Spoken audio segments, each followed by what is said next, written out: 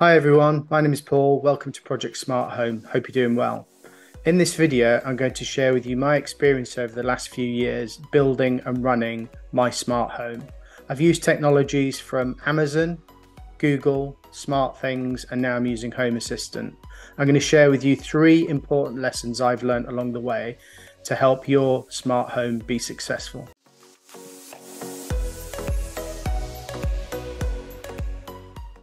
As I go through how my smart home has evolved, I'll give you my view on 3 things that you'll need to consider when building your smart home. The first one is design principles and planning. You want to aim for seamless automation.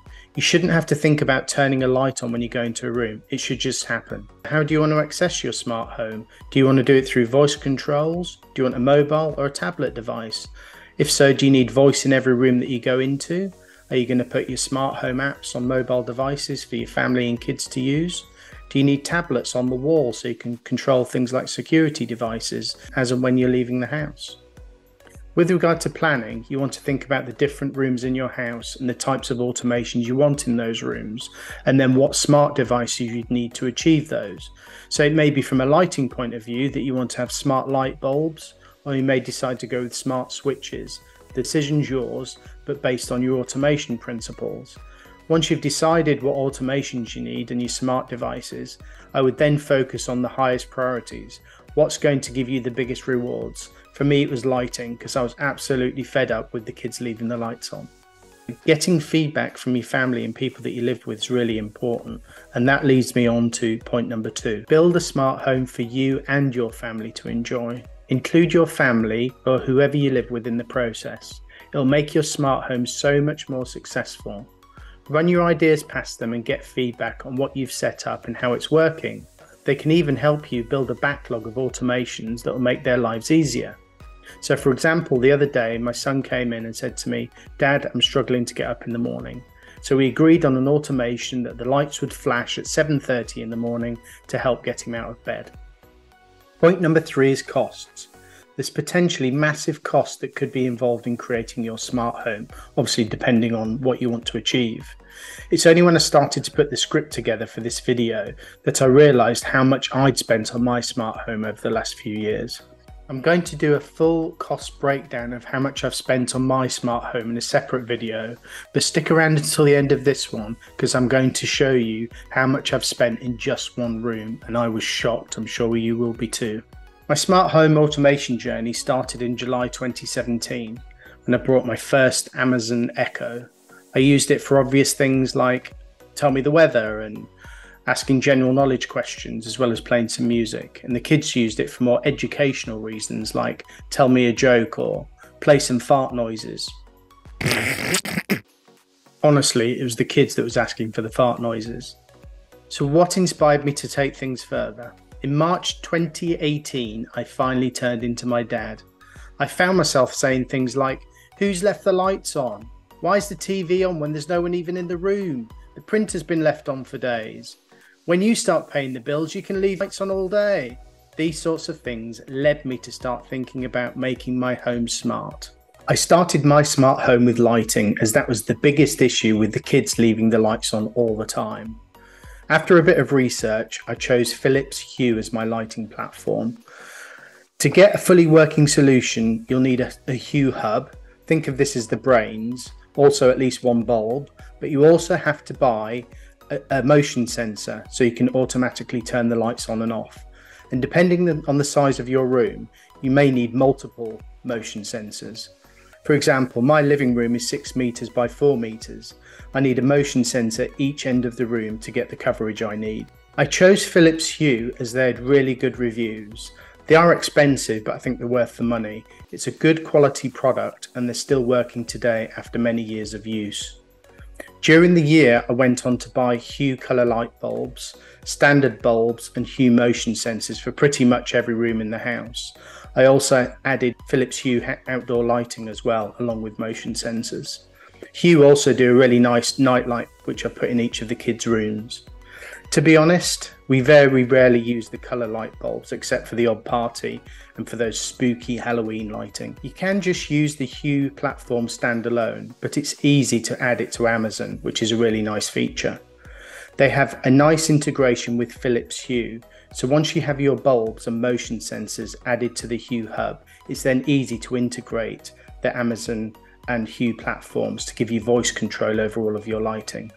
One tip for you, which goes back to my lessons from earlier in the video, when adding your lights to Hue or any other platform, and before you add them to Amazon, make sure that you give your bulbs a name that's easy to remember and easy to say. So when you're asking Amazon to switch a particular light on or off, you don't end up getting frustrated because Amazon tells you that no device exists. I speak from experience here. I named a floor light in the lounge something like living room light floor lamp 1, which led to a lot of frustration for my wife, as understandably she could never remember what it was called. Now in 2023, would I buy Hue? There are equally as good and cheaper options available today. You'll also need to consider your environment when planning what you need for your home. So for example, I have downlights in my kitchen and my bedroom that aren't smart. I've got two options. In the kitchen, I use a Shelly Smart Relay, and this is because the four-way light switch that they're on controls smart light bulbs as well as my kitchen lights. However, in the bedroom, I have smart switches from a company called Lightwave to control the downlights. I'll be covering more details on how I use these in a later video. So you might now feel happy that you have a light or two that turns on and off as you enter a room. But what activates the lights is motion. So imagine this. You're sitting still, watching TV, reading a book. The lights will switch off because there's no motion and you'll be thrust into darkness. At which point you'll need to start a Mexican wave with your family just to get the lights to come on again. There is a solution to this problem. I use a product from Aqara called the Aqara Presence FP2. These are amazing devices. Not only do they detect motion, they also detect presence. So, back to the same scenario, sitting very still, watching TV or reading a book. The Aqara FP2 will detect you. It detects the slightest movement, even your chest going up and down as you breathe. I've now started to replace my motion sensors with these amazing devices. I'd recommend looking at these as you plan your smart home. I'm going to cover these in a later video in more detail. So by this point of my smart home automation journey, I've got a pretty good setup. I've got my Hue lights in every room in the house. The lights switch on and off when people enter and exit the room. I can control the lights using my Amazon app or my voice on the Amazon hubs that I've got dotted around the house. So the first objective of automating my lights is achieved, but I now need more. During 2019, I started to expand my smart home beyond automated lighting. As my smart home evolved, I started to include things like Nest security cameras and a Nest video doorbell.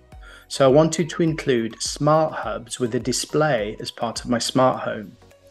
Because I'd bought Nest products that Google now own, and the fact that I use the Google platform for photos and I also have an Android phone, I concluded that switching to the Google platform would be the right thing to do. I now have a Google Nest display hub in pretty much every room in the house. They're great electronic picture frames and we've got a constant view of photos of our friends and family scrolling around on them. The kids use them to listen to music on, and it's great for us for announcing when it's dinner time. As I mentioned previously, I've got the Nest video doorbell. As soon as this rings, I get an audible notification announcing who is at the front door, assuming that the database recognizes their faces, as well as the video feed from the doorbell being streamed to each Google display around the house. I can then decide whether to answer the door or not. I also get a notification on my phone, so if I am away from the house, I can talk to the person who's at the door, which is great for those important parcel deliveries for your next smart home project. With regard to moving my smart home devices from Amazon to Google, to be honest, that was pretty easy because you can have things like the Hue hub integrated with both Amazon and Google. So for a short period of time, I had both voice platforms available to me. Then once I'd set up my automations in Google, I could start to remove the Amazon hubs. As my automation ideas for smart homes started to evolve, I realized some limitations. I wanted to start using different branded products to automate different things. So for example, it's a weekday, I'm getting up for work, I walk into my kitchen, I want the Hue lights to switch on. That's fine. I can do that with a single Hue integration. But if I also want to use this same Hue motion sensor that just switched on my Hue lights to also switch on my LiFix LED strip lights, that's just not possible.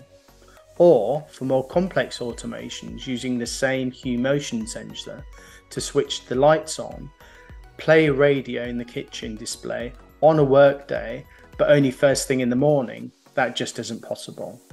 Unfortunately, when I was trying to do this a couple of years ago, Google Home was just not aware of Hue motion sensors, so it couldn't be used for these more complex cross-platform automations.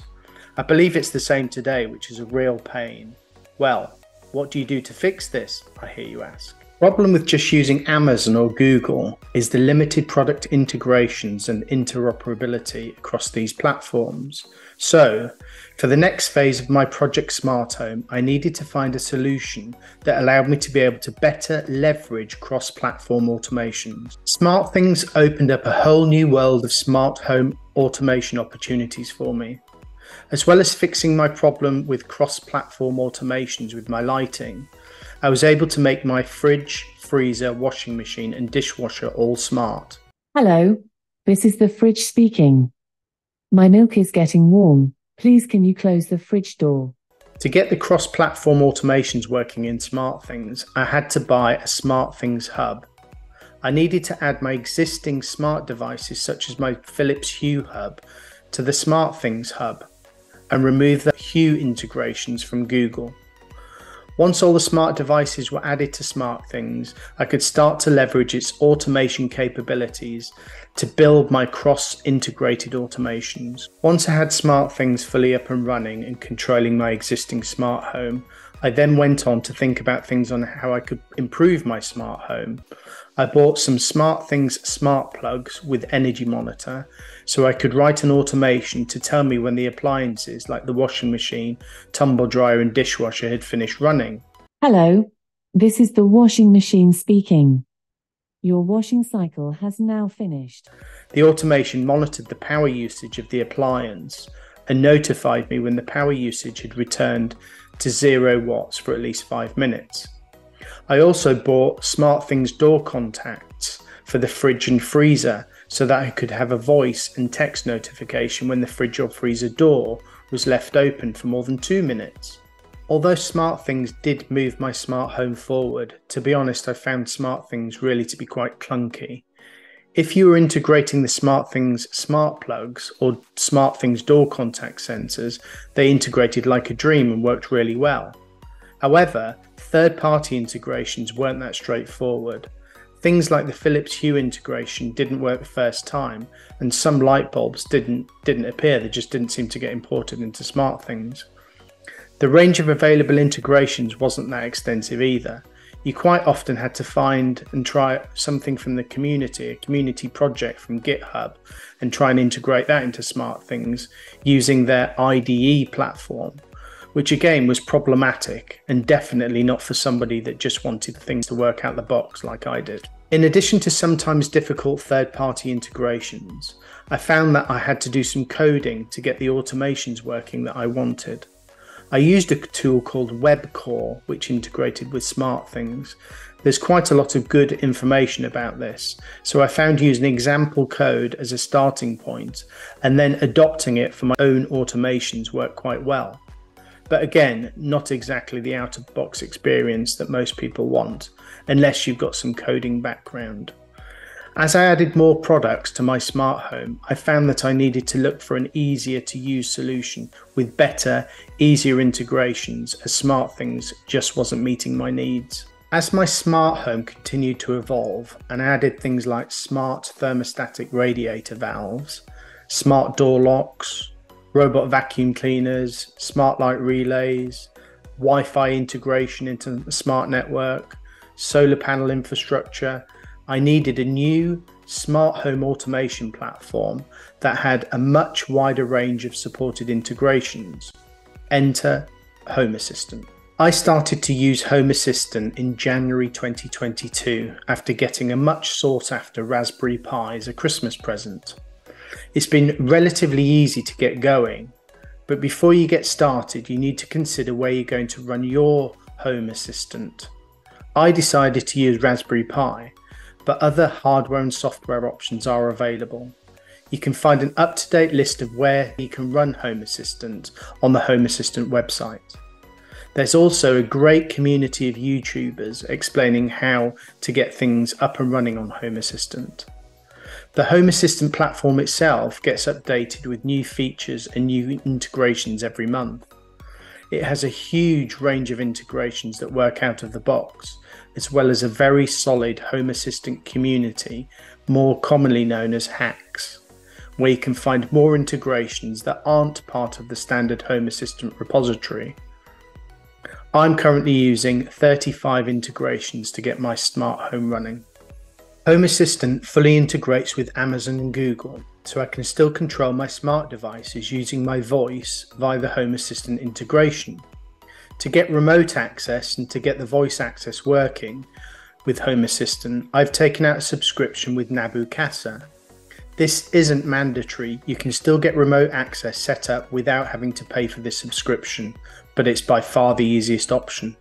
As well as providing a much wider range of integrations, moving my smart home devices to Home Assistant has allowed me to reduce the number of smart hubs I need. I'm using Home Assistant add-on called Zigbee to MQTT, which allows Home Assistant to have its own Zigbee network. I need to add a Zigbee dongle to my Raspberry Pi and configure it in Home Assistant to get this working. I'm using a Sonoff Zigbee dongle to do this.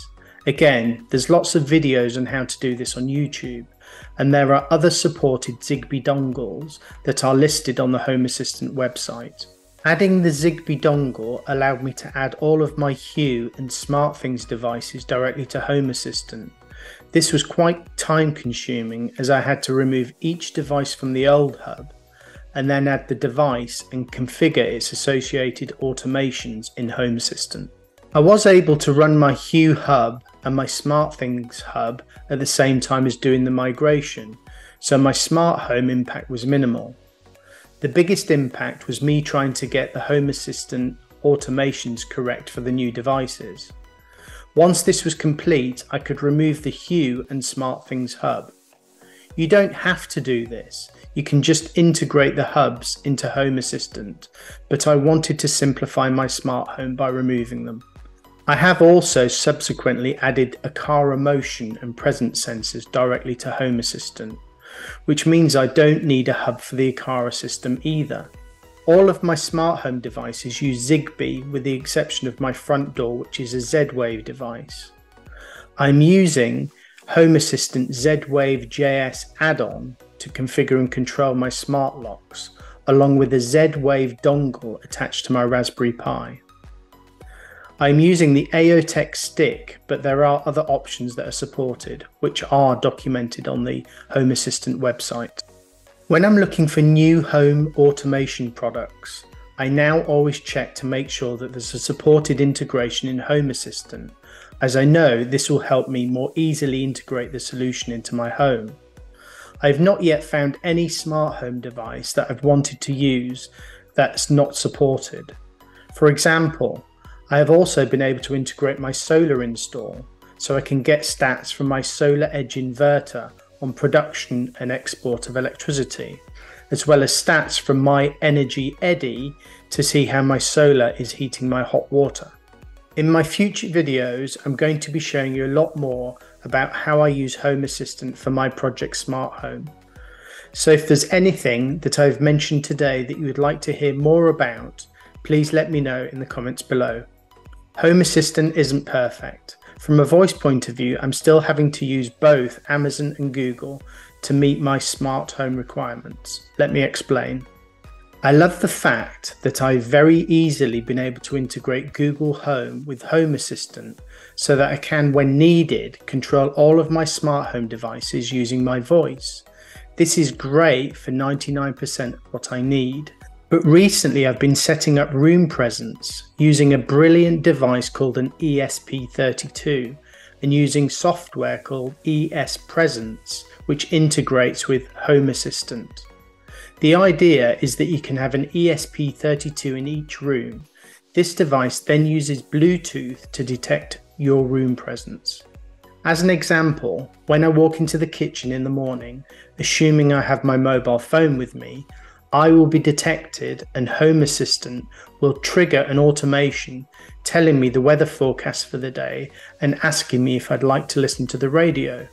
Hello, Paul. Would you like to listen to radio too? Yes. Okay. This is great. I really love this feature, but the problem is that I've had to dig out my Amazon devices because I haven't been able to find a way to set up a question and answer response with Google. This means that in rooms that I want to use ES Presence with the ESP32s, I'm having to use an Amazon Hub as well as Google Hub for my normal voice activities. It isn't the end of the world, it's just a bit of a pain. I've ran you through Home Assistant very quickly as I wanted to give you an overview and a taster of what I have set up and hopefully get you started with your smart home. I'll be doing more videos on this subject and going into much more detail. Let me know in the comments below if I have left you with any unanswered questions and I'll do my best to answer them for you.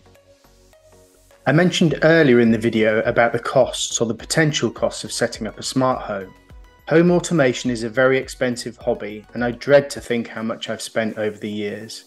In my future videos, I'm going to go into more detail about what smart home devices I have around my house and what automations I'm using to control them. I'm going to talk you through how much I've spent in just one room.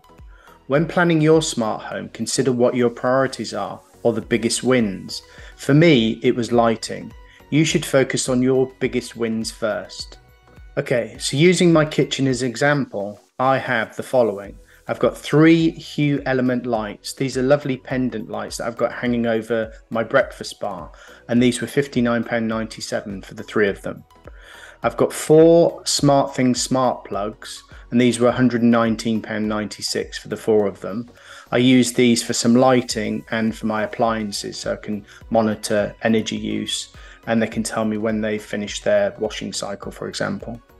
I've got 2 Lifix LED strip lights with extension kits. There's about 6 to 8 meters in total, and I've got 2 of those, and that was £195.98 for both of them.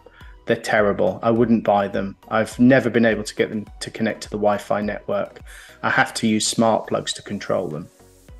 Next thing is I've got 1 Shelly smart relay switch, and that was £10.83, and I use that to control my down lights that aren't smart in the kitchen. I'll come back to that later. I've got 1 Aqara FP2 presence sensor. I touched upon this earlier in the video. These are amazing. I've got these controlling 3 different lighting zones in my kitchen, and these were £82.99 just for the one, so it's quite expensive, but it does an awful lot. And again, I'm going to cover these later in a different video. I've got 1 ESP32, which is used for my presence detection. So you may remember earlier when I come into the kitchen in the morning, it knows that I'm there and it'll start playing the radio and lights will come on and those sorts of things. My vacuum cleaner is in the kitchen, my smart vacuum cleaner. That's a Roomba i7, and that was £470.20 for the vacuum cleaner and £295.99 for the base, so that was quite expensive. I've included the vacuum cleaner in the kitchen, but you could take that out of these costs. I've got 1 Google Nest Smart Hub at £219. I've got 1 Amazon Dot at £29.99. So you may remember earlier, I'm using the Dot for the action response notifications for my automations. I've got 1 Tado thermostatic radio valve, which was £64.99. They come in a pack of 2, but that's just the cost for 1 of those. And I use that to regulate the heating on the radiator in the kitchen. I've also got one Tado thermostat, which was £79.95. I've got two Akara door sensors at £28.99 for the two, and I have those on both of my external doors in the kitchen. And finally, I've got two SmartThings door sensors, which I use on the fridge and freezer to tell me when somebody's left the fridge open, and it notifies me audibly and push notification to my phone. So this is a total cost just for the kitchen of £1,714.06. If you want that in US dollars at the time of making this video, that would be a total cost of $2,190.13, and that's just for the kitchen. Ouch. I'm sure there are cheaper products out there that could help reduce your costs, but the point I'm trying to make is that creating a smart home can get very expensive. I'd love to hear from you what products you're using and whether you'd recommend them or not. So in summary, there are three things that you should consider when building your project smart home. Point number one, before you buy anything, plan and think about what you're trying to achieve with your project smart home. Think about your smart home principles. You'll want to aim for seamless automation. So when you walk into a room, things just happen without thinking about it. The lights come on automatically when you enter the room. When you leave the room, the lights turn off automatically. Same with TVs and printers and those sorts of things. Consider who else uses the house. Think about your family and friends in everything that you do. Consider accessibility. So no matter how smart your home is, you probably still need to control it with voice or mobile apps or tablets. Make sure you can get user feedback. Speak to people in the house. They'll be a great source to generate new ideas, how to improve things, and really work on promoting feedback from them. Choose a smart home platform that's right for you, based on the outcomes that you want to achieve from your smart home. You may want to evolve it over time like I did. There's nothing wrong with that, and it's a great way to get into smart home technology to see if it's right for you, and you can also spread the costs over a longer period of time. Alternatively, of course, you can jump straight in with Home Assistant. There's a great community of people on YouTube that use Home Assistant already, and there's lots of content out there that can help you get started. Once you have your design principles written down, you can start to plan what smart home features you want in your house. Document what you want in each room. You'll need to consider lighting. For example, smart bulbs versus smart switches versus smart relays. This will depend on what you want to achieve. You may find that you have to go with a particular option as you don't want to replace your downlights that aren't smart, or you have a certain style of light switch or socket that you don't want to replace, which may mean you have to choose something like the Shelly Smart Relay to control your lights. When planning, consider who else is in the house and involve them. The second thing to think about when planning your smart home is who else is using it. I learned this lesson the hard way. For the first couple of years, I worked on my smart home in isolation. This inevitably caused problems. People in the house didn't understand not to switch light switches off because it would stop automations from working. They also won't know how to switch specific lights on using their voice if they don't know what you've called them. Imagine you have a motion sensor in the guest room / office that you've cleverly automated to come on when motion is detected. That's great until you have a guest stay over and the automation triggers the lights as they are moving around in bed in the middle of the night. You can avoid many of these issues by communicating and explaining to your family what new automations you've introduced and that you would love their feedback on how things can be improved. I'm at the stage now where I have requests for new automations and improvements that I never would have thought of by myself. The third point to consider is cost. Cost is a big factor that I touched upon in this video, but I do plan to do a full cost breakdown in a future video. My smart home is my hobby, at least that's how I've justified spending as much as I have on it. It's also fair to say it's become a little bit addictive. You finish one automation or smart project and immediately thinking about what to automate next. Costs may well impact your planning stage. As I've mentioned already, the cost for building a smart home can soon add up. Think about what is going to create the biggest impact with your smart home and start with that. Your smart home can and will evolve over time. This brings me to the end of this video. Everything covered here is based on my own experience and I've not been sponsored in any way to create this video content. This is one in a series of videos that I plan to make about how I've built my project smart home. Hopefully you found this video useful. Thank you for watching. Please let me know in the comments if you have any questions or if you would like any more detail on what I've shown in this video.